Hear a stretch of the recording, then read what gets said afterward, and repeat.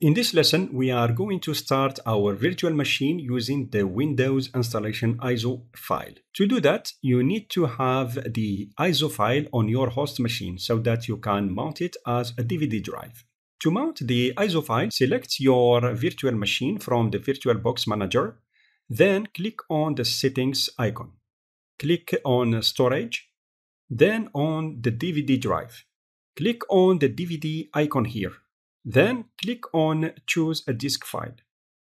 Browse your computer and select the Windows 10 ISO file. Now the ISO file has been mounted as a DVD drive and I can use it to boot my VM. I start my VM. I need to press a keyboard key to start from the DVD. As expected, the DVD starts the Windows 10 installation program.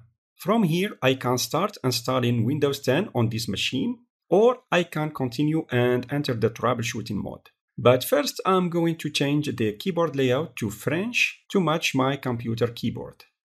I click Next.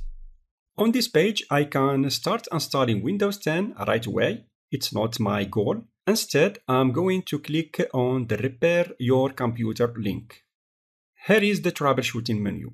So now I can display the troubleshooting options and use them to fix my computer issues. So in this lesson, I showed you how you could enter the troubleshooting mode even if you don't have a recovery drive. But I recommend you to have on hand a recovery drive because in case your computer can't boot, you should find another one to download the installation media. And this is not always obvious, especially for individuals. If you are working on an organization, you can always find a computer you can use. But it can take you time to create the USB installation drive. As an IT support professional, you should always act quickly to reduce the downtime for the end users.